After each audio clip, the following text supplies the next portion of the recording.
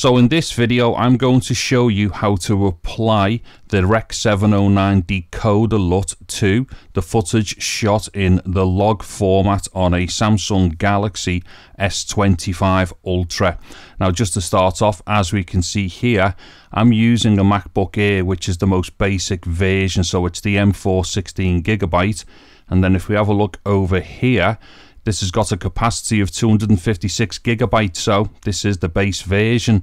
So let me just get rid of these. Now let me just get into DaVinci Resolve. Now the first thing I will show you here is that this is the base version of DaVinci Resolve, so the free version, and it is the latest version 19.1.4 build 11. Okay.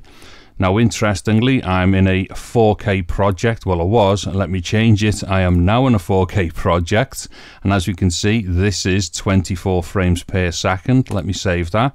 And as far as the clip is concerned, as we can see, this is actually an 8K UHD clip, and this plays perfectly well in the base M4 MacBook Air. I've actually done a video about editing in 8K on the base M4 MacBook Air.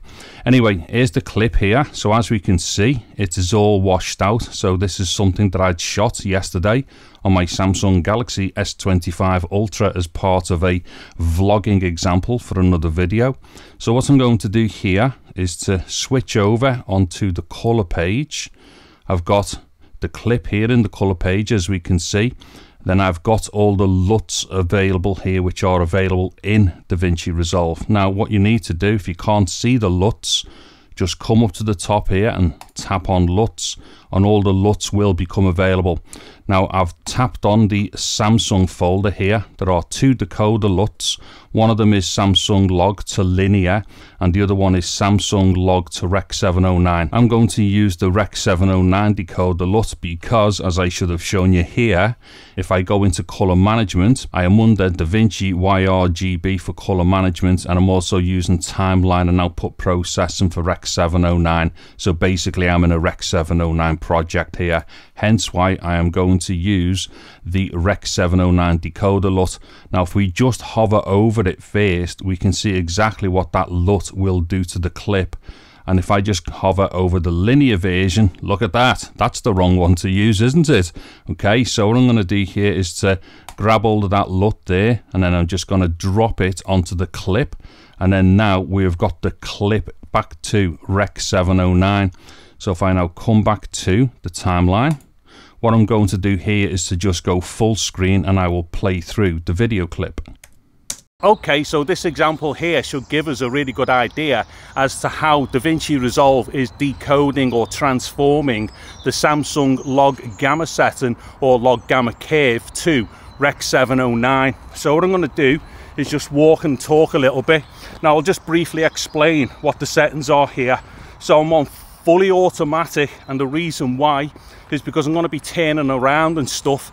So of course if I locked off exposure here, everything's gonna either blow out loads or go under, and only at one point would it be like basically, you know, exposed properly. So fully auto for the exposure. However, what I've done is to first of all see what the phone was registering for the white balance, and then what I've done is lock the white balance. So right now white balance is locked off to 5200 Kelvin. Now I've only done that because that is exactly what the phone was registering. So I thought, well, I'll lock that off, and then I'll just like leave everything else on auto as far as the exposure is concerned.